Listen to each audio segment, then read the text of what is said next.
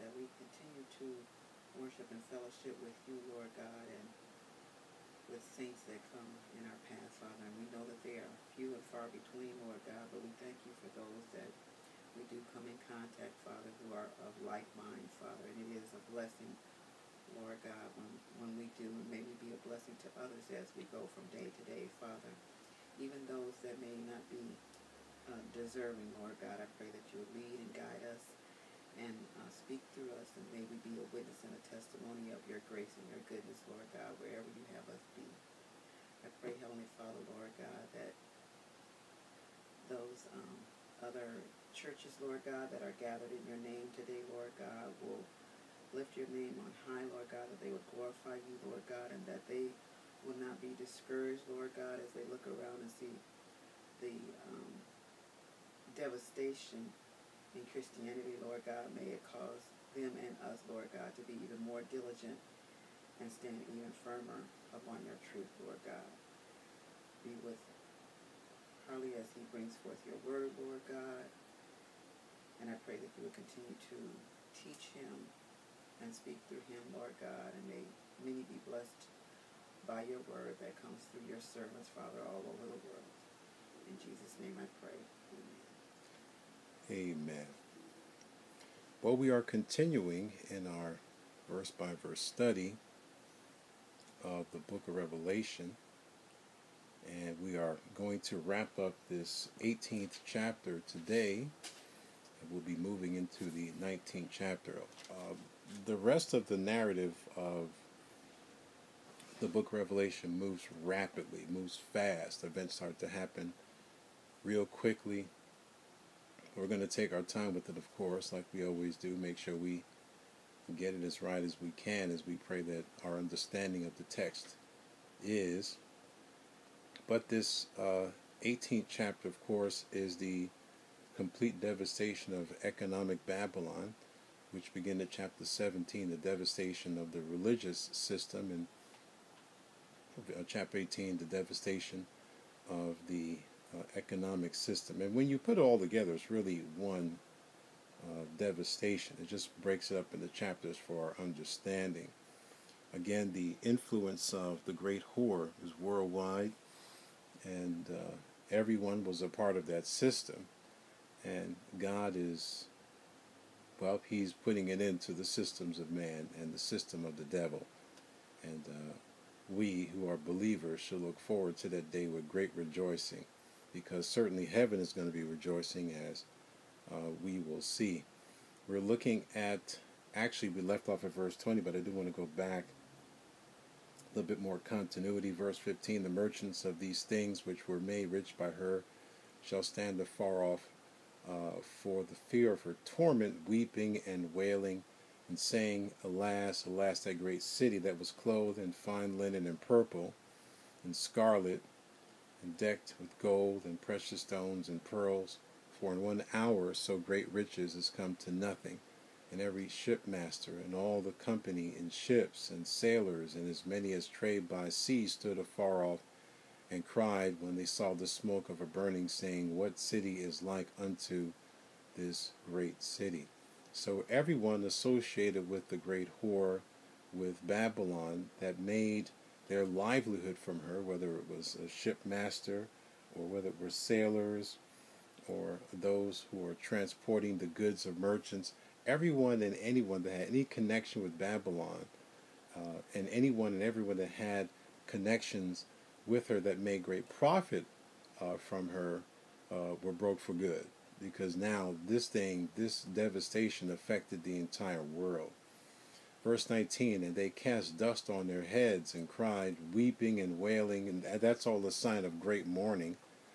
When someone you love is dead, there's that sign of great mourning, and certainly they love Babylon, they love the great whore, and now she's dead, the system is over, and all they can do is weep and wail and throw dust and ashes upon their heads. All the riches of that city, all the riches everyone made with their associations with Babylon were gone. It says, Alas, alas, that great city wherein were made rich all that had ships in the sea by reason of her costliness. For in 1 hour is she made desolate. So all the mourning going on with all the kings and the merchants and everywhere, we look at a different response, quite the opposite response from those who are in a different location from earth, and those are the ones up in heaven. Verse 20, rejoice over her, thou heaven, ye holy apostles and prophets, for God hath avenged you on her. So where you have earth crying and grieving and moaning and weeping for destruction, heaven is the exact opposite. They are rejoicing over her destruction.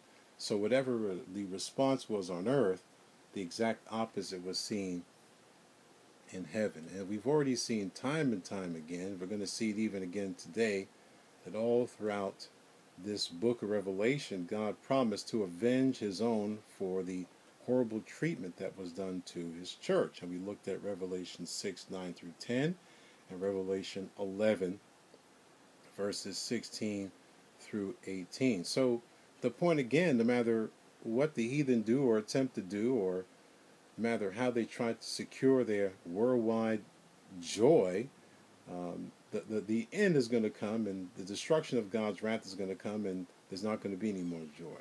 And we're going to see even the specifics, the sound of this and this and this, and marrying and giving in marriage, all the joys associated with life, all the joys associated with marriage and things going to be done.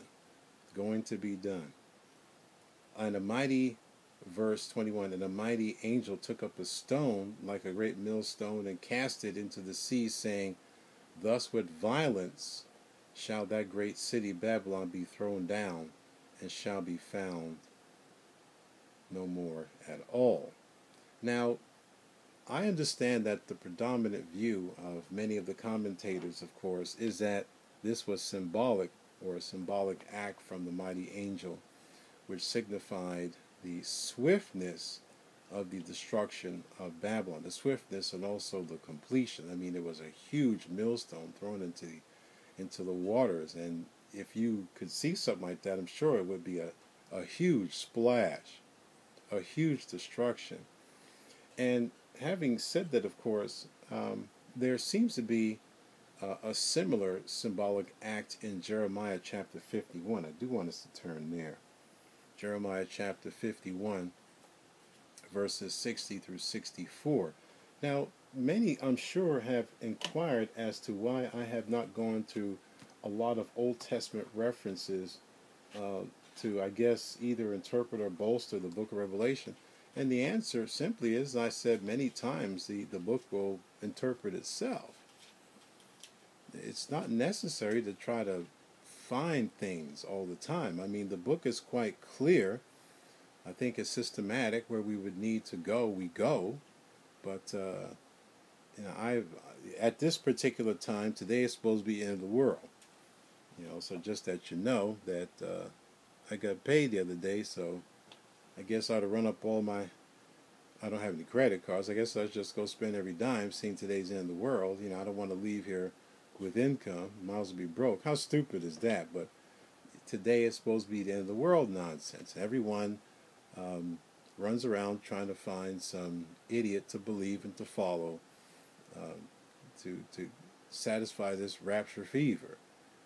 A fever the Bible knows nothing about. The Lord wants us to keep living life every day and just doing His will, not to look for signs and things like that. And one brother was telling me that he wasn't actually trying to look for signs at the same time telling me that there are signs. He says, I'm not date setting, and at the same time he's setting a date. I mean, it's quite absurd, these things that go on in the name of the Lord. And it really, above being embarrassing to yourself, making yourself to be an outright fool publicly, more importantly, far important than that, it once again gives the enemies of God an opportunity to blaspheme because we do something so ridiculous. But the point I'm trying to make is you don't have to go running around looking for everything to happen. God's perfect timing and perfect plan and when He's going to come and get His church, it's already done. What we need to do is just interpret the Scripture, keep living life, keep giving out the gospel, keep living for His glory. Because no man's going to know the day or the time or the hour. that's reserved for the Father, and your formulas and what have you is going to make a bit of difference. And so today we're supposed to be in the world. What it should be is today you should be renouncing anyone and everyone who has believed this foolishness and has given out this foolishness as the false teacher that they are. And none of the Old Testament, you had to be 100% accurate or else you'd be stoned to death. Even if you did miracles, that didn't matter because the word was more important than the miracles. And the same thing should apply today, of course, minus the stoning. But people should be regarding these knuckleheads as false, and they should be exposed, and they should be rejected. We shouldn't have to keep looking for things and following fools. Just follow the scripture. The Lord knows He's going to take care of it. Excuse me. Jeremiah chapter 51, verses 60 through 64. And some imply that this is the fulfillment of Old Testament prophecy concerning Babylon. And I can't argue against that fact. In a lot of places in the Old Testament is this future destruction of Babylon foretold by many prophets. So let's read these 4 verses of Jeremiah because it looks quite clear. So Jeremiah wrote in a book all the evil that should come upon Babylon, even all these words that are written against Babylon.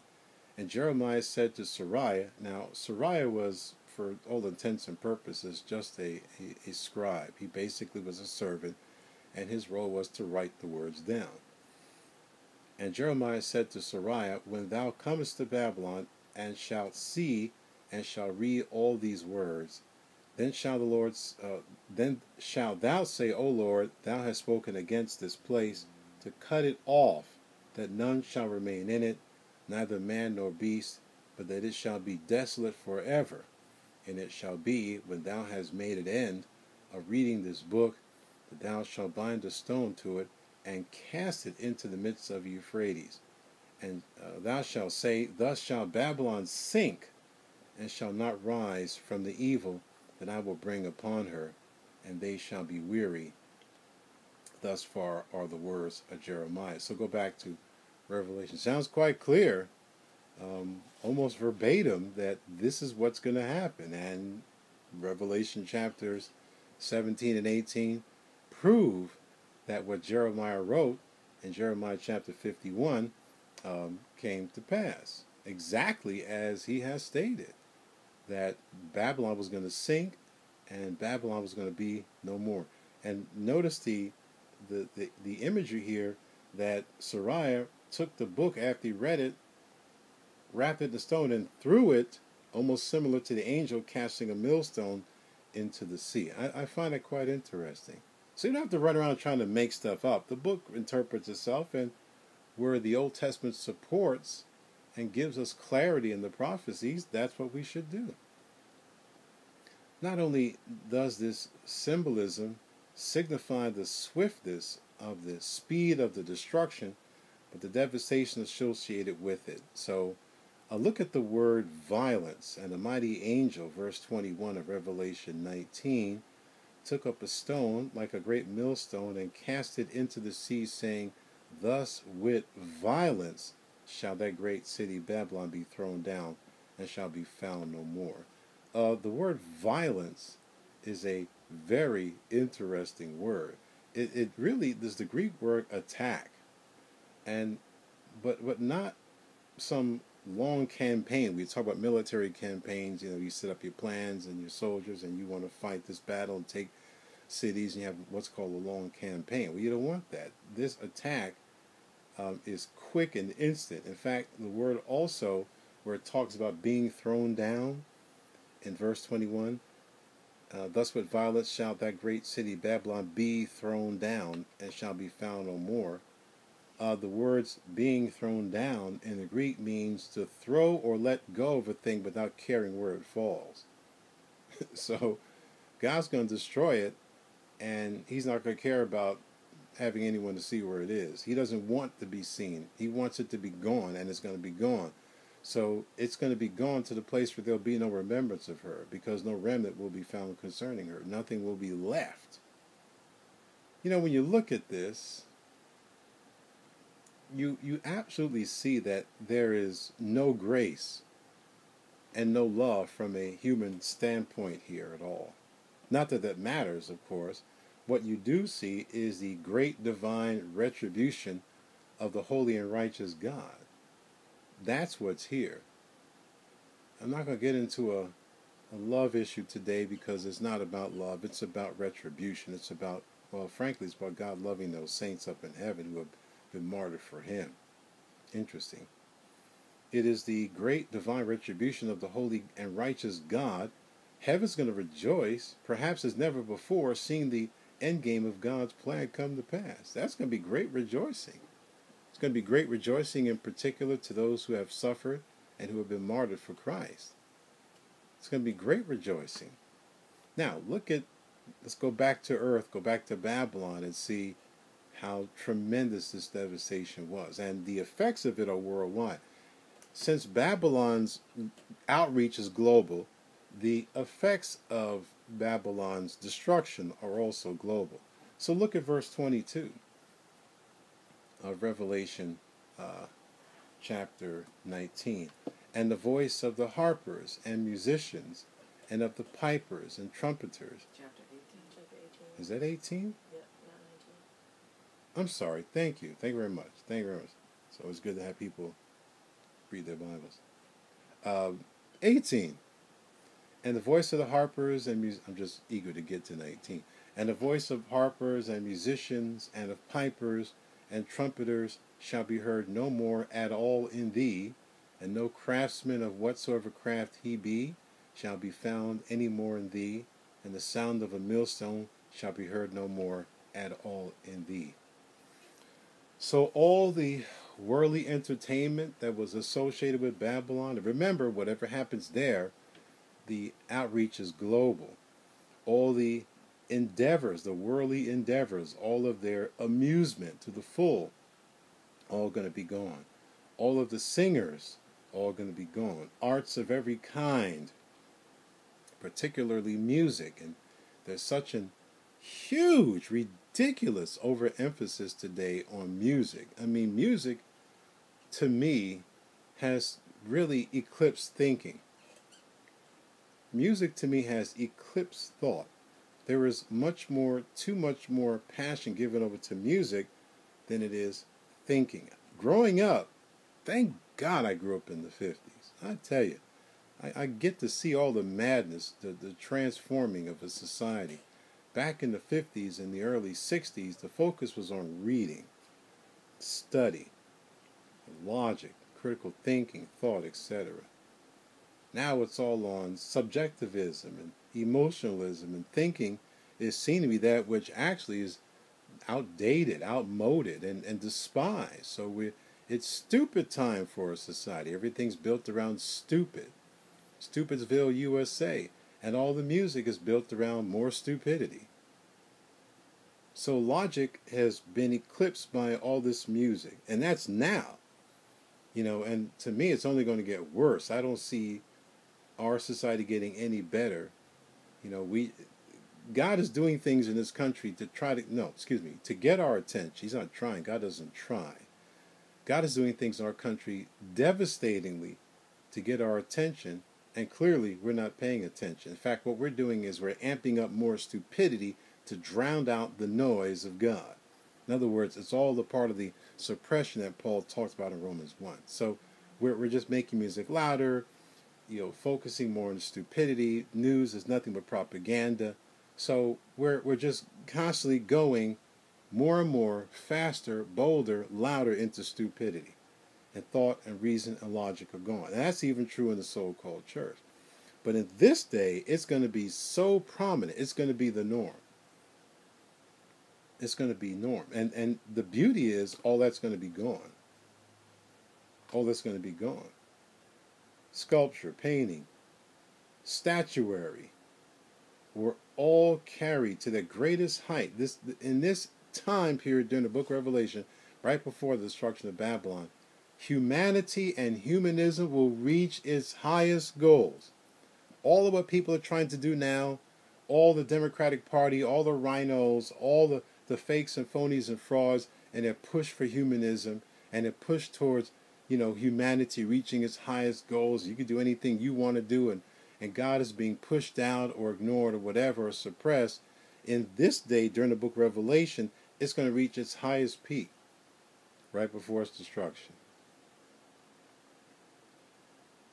Not even the sound of a millstone shall be heard any more in thee. There be no production of any kind. None. Not only the arts that adorn life, but even those employments without which it cannot subsist will cease from thee forever. All of these expressions denote absolute and final, eternal destruction. That's what's coming.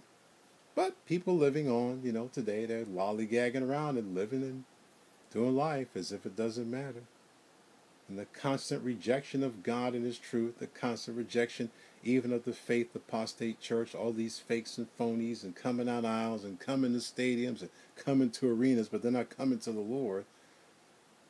All this just adds to the apostate religion that just engulfs the world, but particularly in the United States. Incredible. All that's going to be gone. Verse 23, and the light of a candle shall shine no more at all in thee. And the voice of the bridegroom and of the bride shall be heard no more at all in thee. For thy merchants were the great men of the earth, for by thy sorceries were all nations deceived. Very interesting. So not a single candlelight, not even a candlelight, will be seen in Babylon any longer. Not one flame. There's not going to be any search party. No one's going to survive. Incredible. Not only in the totality of Babylon will be this destruction, but not in any single part. In every and any single part, there shall be not a single candlelight seen. The devastation will be complete and total. Marriage and all of the joy with it, the groom and the bride, all their friends, all gone. Day's over. Why? For thy merchants were the grandees once. The grandees. The grandees is a word which defines someone highly influential and respected, especially a politician or a nobleman. So, where the merchants were the grandees, once, but now these merchants, these merchant princes and all the rulers and all the people associated with them, gone in an instant. Period. They were all taken in and deceived by her sorceries. Very interesting here. The word sorceries is the Greek word pharmakia that's spoken of in Galatians chapter 5, I believe. Pharmakia at that time and in the future will always deal with drugs, medication, and the magical arts together. Drugs and magic. We're not talking about, sleight of hand magic here. We're talking about real wickedness, demonic, magical arts. So I want you to know that. One writer said, quoting, if one is puzzled over the connection between medicine and sorcery, as illustrated by this word, our word pharmakia, he has only to recall quackery today in medicine, patent medicines and cure-alls, witch doctors, professional faith healers, medicine men in Africa, end of quote. So in other words, you shouldn't be really surprised at the connection between drugs and sorcery, because it's everywhere. In that day, it's going to be the norm. You look at how, or I look at how, I don't know how anyone else is looking, I look at from my birth in the 50s, how drugs were virtually unavailable. You had to have really some kind of a case to be able to get medicated. I mean, the doctors in the day just wouldn't prescribe these things to people. And you look at from, let's say, the late 50s until today, everybody's drugged. It is the norm, the standard now to medicate people. Now they're even promoting this stuff on TV in droves. And everyone's smiling and happy, even though the side effects, most of them are death or death-like, related to death. Oh, you know what? I'm not getting any sleep. So they got the cute pictures of the fake sleep word and then the fake. This is how stupid we are. You know, she's trying to get some sleep, and you got the little gray dog, supposedly this dog-like creature. His name is Awake, and then you got the white creature named Sleep. And see, you say they're cute. There you go. That's what the drug companies want you to conclude. They're so cute. Maybe if you take this drug, you'll start seeing them. And you know, it's supposed to be a sleep aid. I'm saying, here we go. And the list of side effects: suicide, delusional. You know, what do they call that? Where you can awake, your eyes are open, or you think they are, but you can't breathe, you can't move. What is that called medically? It's in my head. I don't know why I can't say it. But it's like a shock. Your eyes open up and you're trying to move, but you can't. Paralysis? Well, sleep paralysis, that's what it is. Sleep paralysis. Stuff like that. And all of these side effects are a part of this happy, fake dog, you know, word-looking cute creatures. You know, they want you to be stupid. And they keep putting these things out, and you got Chantix. I quit smoking because of this, and you know the side effects are 1,000 times worse than nicotine. Not that I'm endorsing nicotine. I don't smoke. I don't drink. I just don't do anything like that. But you have all the you've never seen a commercial in the 50s and not the 50s, but the 60s in particular, advertising drugs. I never seen them. And once they got started, and once people, you know, conservatives started saying we shouldn't be doing this, and then after a while they just put another and another and another. Now, you know, shows are sponsored by these companies. It's incredible. And now you see all these commercials for everything. Everything. That's now. And there's still a few of us left that go, you know what, this is ridiculous. In that day, in this day coming, it'll be normal. We're already seeing the normality of drugging our kids with everything in the world.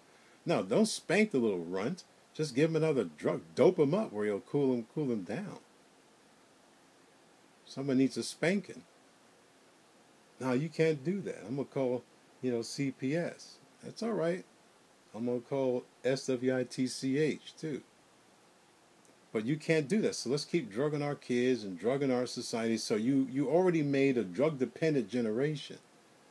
And then with the legalization of marijuana, you're going to have legalization of everything. It's just around the corner. And that's nothing compared to what's coming. Even all the things I read in this quotation, doesn't matter. What's coming is going to be far worse. People are going to be given over to sorcery and medication. It's going to be the norm. Behind every single one of these demonic acts, and that's what it is none other than Satan himself. And during this time of tremendous visible deception, no doubt the nations and their people will be deceived. But that day's coming to a close. It's going to end. It's going to end with the Lord. And in her was found the blood of the prophets and of saints and all of that, of all that were slain upon the earth. We've seen this in Revelation 6:9, 13:8, 16:6, 17:6, and to come 19:2. So she's guilty, and she's paid for it. God's swift wrath. That concludes chapter 18. See, we get by. We can get through it. Now we're going to look at chapter 19, because that's about heaven, all about rejoicing. And after these things, I heard a great voice of much people in heaven saying, Alleluia! Salvation and glory and honor and power unto the Lord our God. For true and righteous are his judgments, for he had judged the great whore, which did corrupt the earth with her fornication, and hath avenged the blood of his servants at her hand. You see this over and over and over again.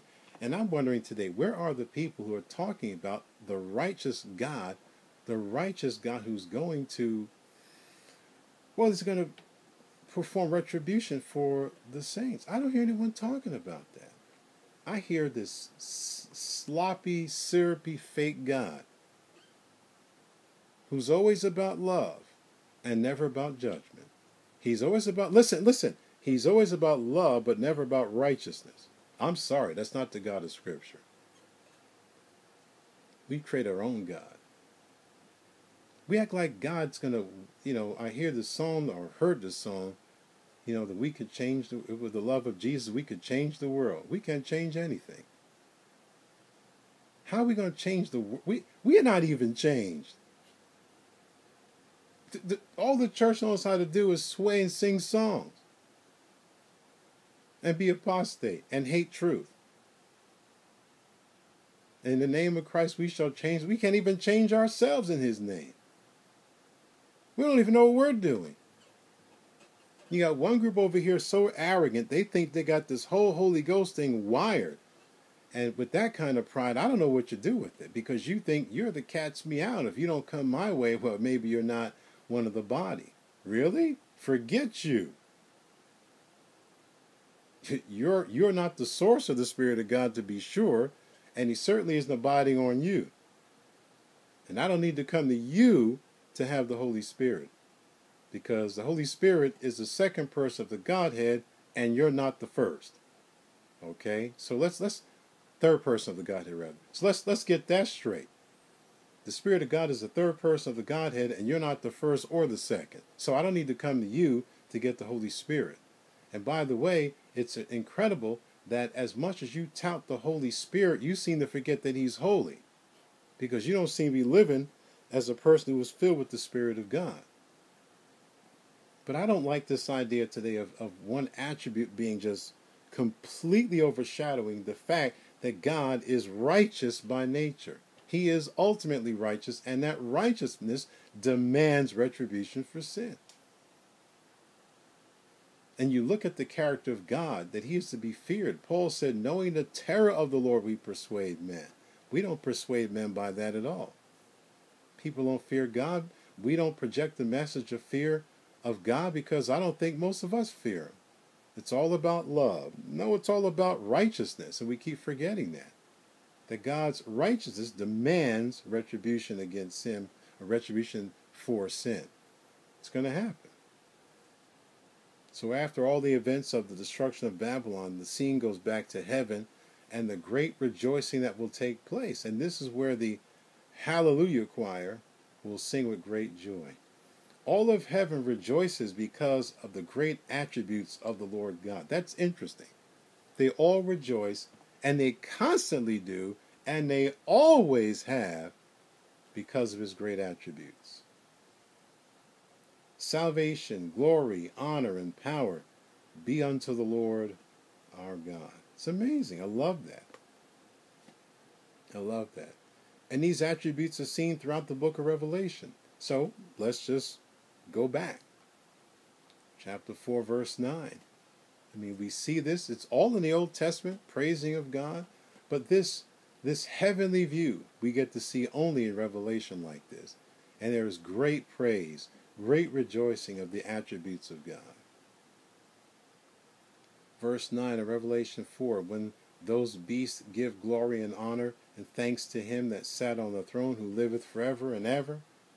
And the 24 elders fall down before him that sat on the throne, and worship him that liveth forever and ever, and cast their crowns before the throne, saying, Thou art worthy, O Lord, to receive glory and honor and power, for thou hast created all things, and for thy pleasure they are and were created. So in the 4th chapter, we have already seen that one of the reasons given for the hosts of heaven giving glory and honor and power and worship and praise to God is the fact that all of creation which he created is created for his pleasure, and his pleasure is why they were created. So they're praising him, they're giving him the same praise because he's the creator. And that's critical. We've seen that in chapter 4. Go to chapter 5, verse 11. And I beheld, and I heard the voice of many angels round about the throne, and the beast, and the elders, and the number of them was 10,000 times 10,000, and thousands of thousands. In other words, there's a lot of them there. A lot of folks up in there, and I can't count them. I'm just saying infinity, as far as I'm concerned. Saying with a loud voice, "Worthy is the Lamb that was slain to receive power, and riches, and wisdom, and strength, and honor, and glory, and blessing."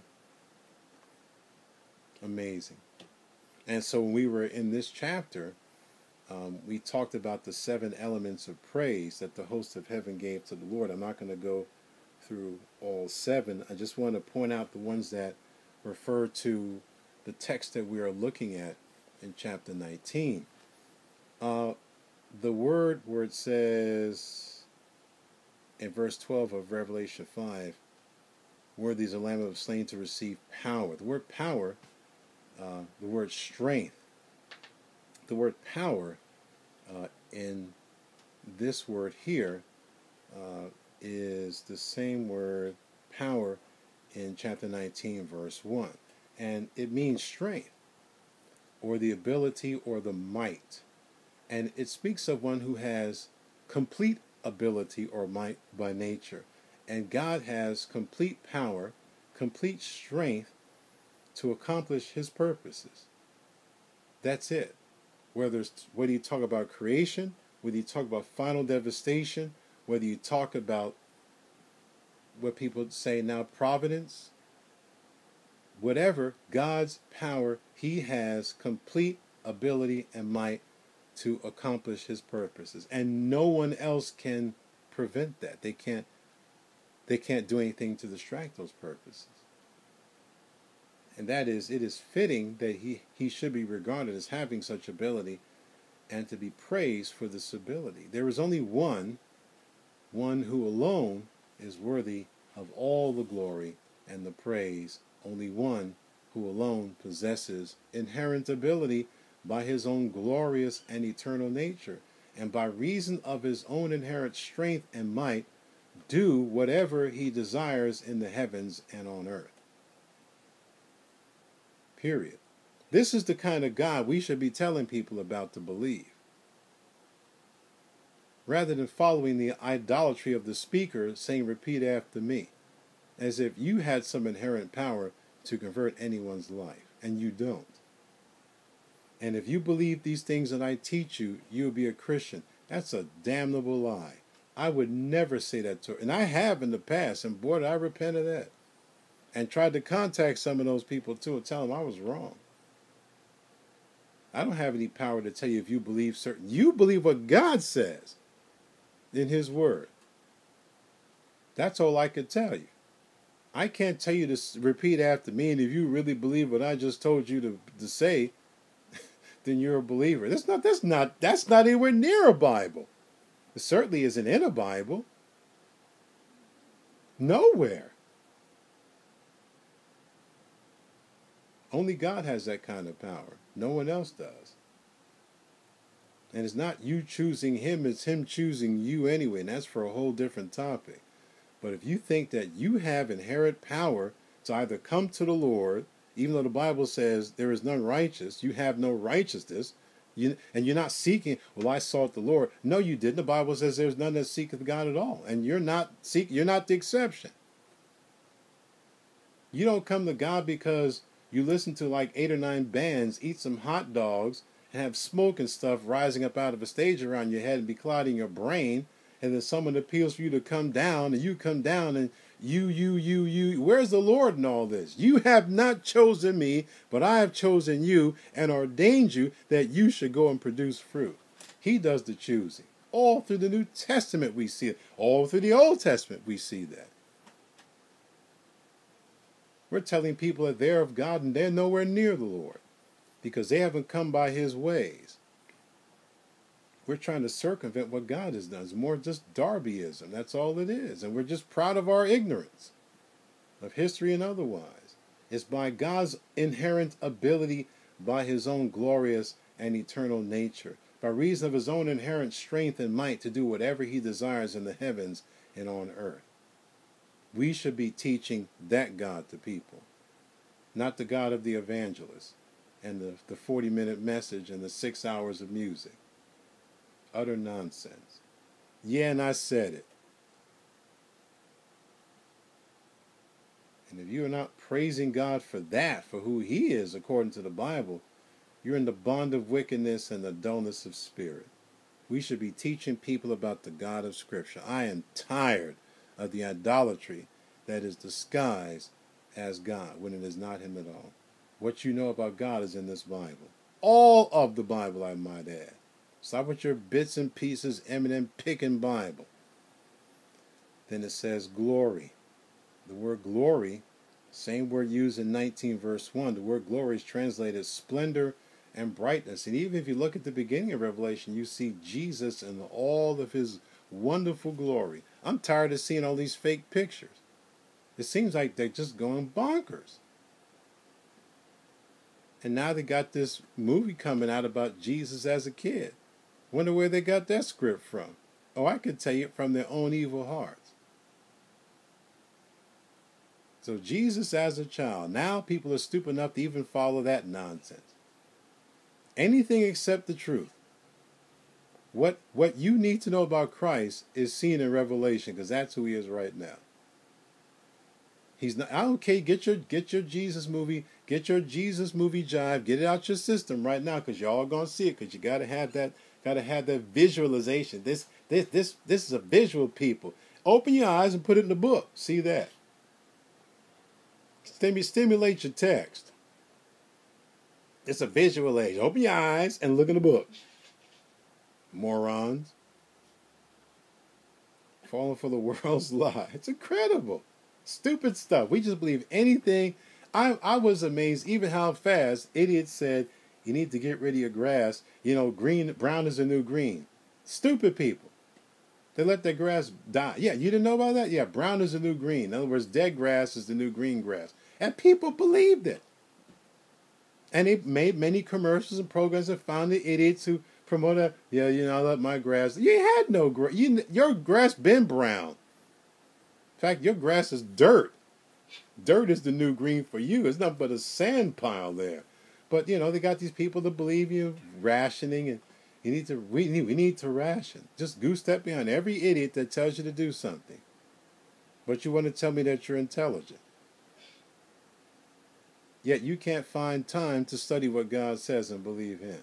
You can't find time to see in the Bible the exact representation of his glory and his splendor and his brightness and his aura and his majesty, which tells you right in this book that you so basically listen to the devil, and fools tell you not to read because it's too mysterious and too this and too that. Every book is mysterious and hard when you don't read it.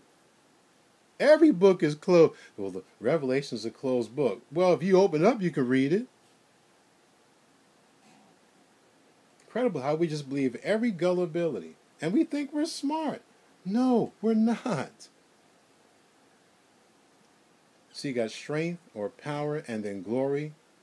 And then, let me look at this word again. Let's see here. Still in 15. I'm sorry, in 5. See, power, riches, wisdom, strength. The word strength means power. Okay?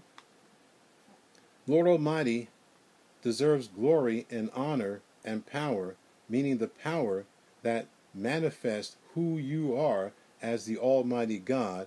He deserves praise for that too, because of his magnificent and miraculous power.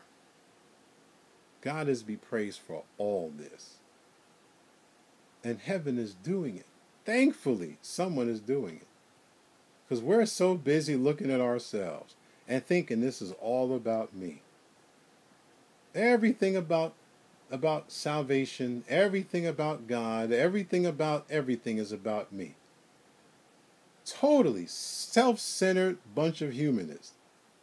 It's not about you. It's all about Christ. And all those who praise God in heaven are clearly telling everyone who reads it's all about Christ. He deserves the honor, the praise, the glory, the majesty, etc. We're down here waiting to get to heaven because we think heaven is about us. Really? Totally self-centered. We think it's about us. No, it's still about him. And it's all about him. And it's going to be all about him forever. and not about you and thinking what I'm going to do when I get to heaven. If you get there, you're going to worship God just like everybody else is worshiping God. You're not going to be submitting your plans to the Almighty and telling him what you want to do. I even hear people say, I'm going to sit on Jesus' lap. You need to be quiet. That to me is sacrilege. You're going to sit on his lap? I tell you, friends, I don't know what these people are reading. They need to put their medication down or take it or something. This stuff is absurd. Yeah, and I said it. It is absurd. And don't ask me to change because I'm not. You need to change. You need to repent. Tonight we're going to continue looking at chapter 19 and also the references related to the wonderful glory and majesty of our God. This is the God that we need to be preaching and teaching people. This is the God that people need to know. Not the nonsense that we project out of our own idolatry and foolishness. Lord, thank you again for who you are, revealed in your wonderful truth, the Bible. And may we, Lord, continue to focus in upon who you are. And then and only then can we properly give you the praise and the honor and the glory. We don't want to praise you in ignorance. We don't want to praise you because others are doing it. We want to praise you out of knowledge. Knowledge of who you are, and who you are is revealed in the truth, in the scriptures. Bless and we thank you in Jesus' name. Amen. Lord willing, good to see you back here tonight. Same time, actually 4 o'clock California time this evening. We'll continue in chapter 19. So until then, may God richly bless you and keep you is my prayer.